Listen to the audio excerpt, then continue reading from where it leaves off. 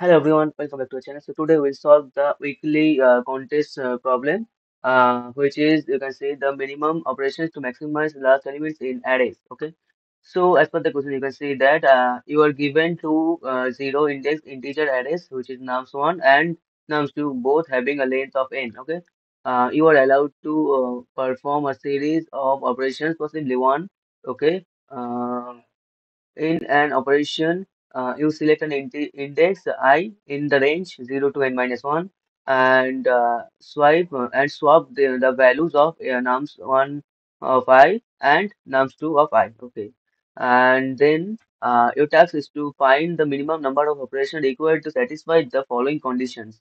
Okay. So the conditions are given here. Nums1 of n minus 1, that means the last element of nums1 is equal to the maximum value among all elements of nums1, like nums1 nums1 of n minus 1, the index of n minus 1. You can see the max of every element of nums1. Okay, then nums2 of n minus 1 is equal to the max value of among all elements of nums2, that is nums2 of n minus 1 is equal to max of nums0, nums2 of 1, nums2 of up to n minus 1. Okay, every values maximum value will be the last value of nums2, and every elements of maximum of nums1, the maximum value will be the nums of n minus 1. Okay, if we can solve this, we need to find out the minimum numbers of operation needed to meet both the conditions,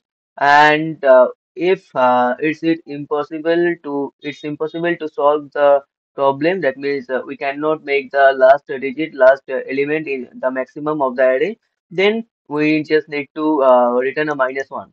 Okay, let's see the example. Here you have the input nums1 equal to 1 to 7, nums2 equal to 4 5 3. As per the question, you can see that the maximum element is 7, which is in the last index. And okay, so we don't need any changes here. But in nums2, you can see that the maximum element is 5, but in the last element we have 3, which is lesser than 5. So we need some changes to make the last element the maximum of the array. So what can you do? We can swap 7 with 3. Okay. So after swapping the 7 with 3, we can see that the nums one will be 1, 2, and 3, and the nums 2 will be 4, 5, and 7, which is in this case 1, 2, 3. The 3 will be the maximum element of nums 1. So nums 1 have not have any problem, and in nums 2, 4, 5, 7, and the problem is solved. Okay, how many operations we have used? Just one swapping case we have used here, and in this case, in the example, nums1 equal to 2 3 4 5 9, nums2 equal to double 8 8 8 4 4 4. So okay, so in this case you can say that 9 is the maximum value of the whole nums1, and this is in the correct position, that means last position, so we haven't any problem here. But the nums2, the maximum value is 8, but in the last case, you can see that this is 4, which is lesser than 8. So we can do some operations to make these things perfect. Okay. So can we swap these things 9 with 4? Yeah, we can. After doing that, what can we see that it will be 2, 3, 4, 5, and 4. Okay.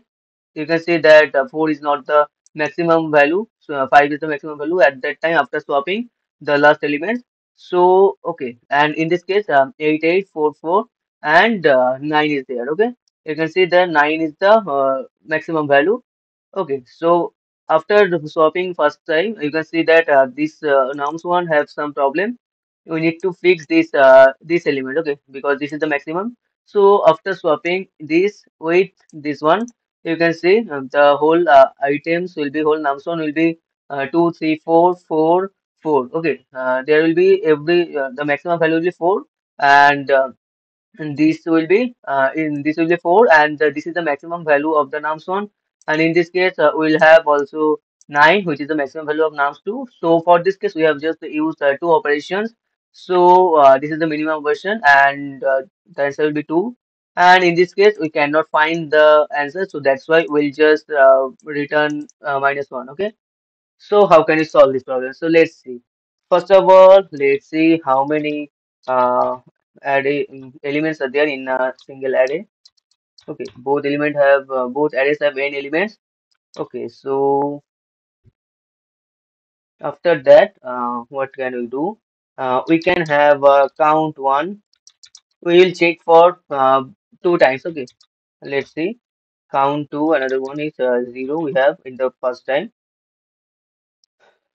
Okay, so now we'll just use a loop to check everything, and we'll check up to n minus one because the last item we want it to swap. Okay, and we'll check that if the conditions is okay, then we'll not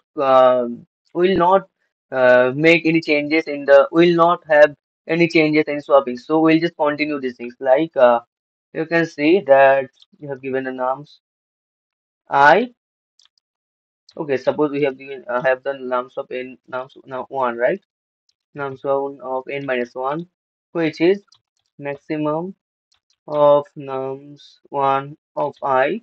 Then and the nums two of n minus y, the last element of nums2, which is the maximum or maximum equal to nums2 of I. Then what we'll do? We'll just continue. We don't need any changes in. We don't need to do any kind of operations. So we'll not count. We'll not increment any count. And then what can you do? If this is not true, that means any of the conditions false. Then we'll go to the next else next condition, which is every time we'll just check that this case is must be lesser than this case. Okay, because why? Because we need to check that after swapping the thing that other elements should not be like making any kind of mistakes. Okay, making any kind of issues. So that's why we'll just make this thing, which will be nums of I. Yeah, wait for a second. Mm, else if nums of I is there. Okay, it will be nums of 1 and n minus 1 must be greater than equal to nums of 2 and beyond equal and nums 2 of n minus 1,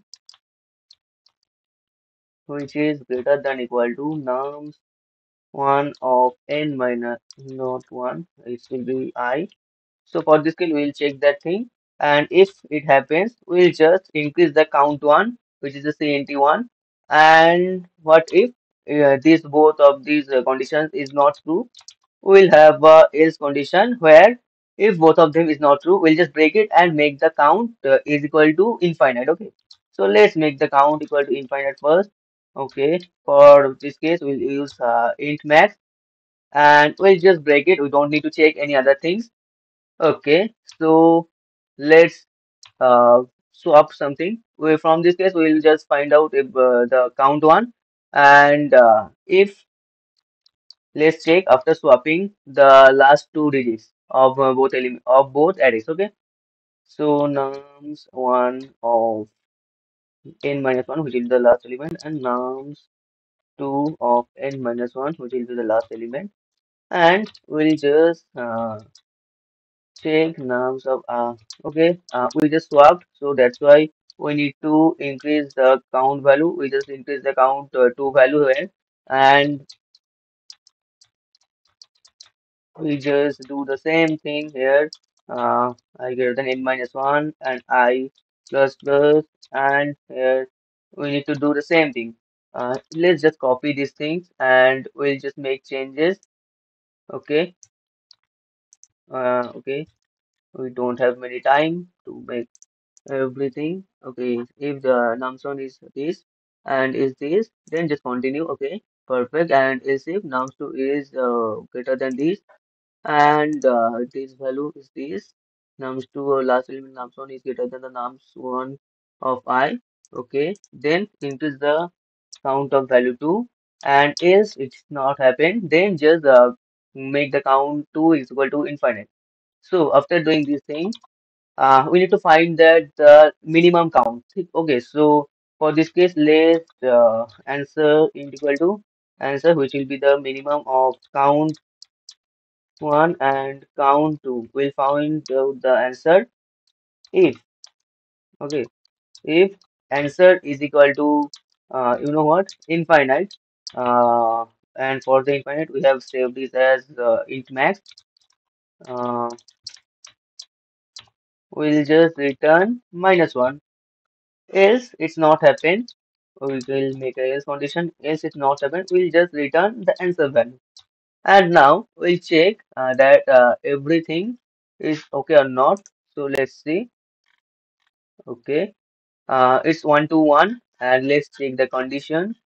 It's 1, then 2, then 1. Okay. Perfect. And let's submit the code. We'll see again as accepted code. Okay, yeah, it's accepted. So that means our code is successfully running perfectly. And let's find out the time complexity and the space complexity. Okay, so for this case, for this for loop, we just use the traverse to the not whole n minus one items. Okay, so for this case, the time complexity will be almost O of n. Okay, so let's make the time complexity will be O of n. Okay, and for the second thing, the same thing will happen. So because of the it will go up to 0 to n minus 1, though, so the time complexity will be O of n. And yeah, that the whole time complexity of this question is you know what, O of n. Okay, O of n. Okay, let's find out the space complexity. You can see we have not used any extra space to solve this question. So, so the space complexity will be constant. So the space complexity uh, will be O of 1. Okay. I think you guys have understood every part of this code. And thank you guys for watching. I will see you in the next time.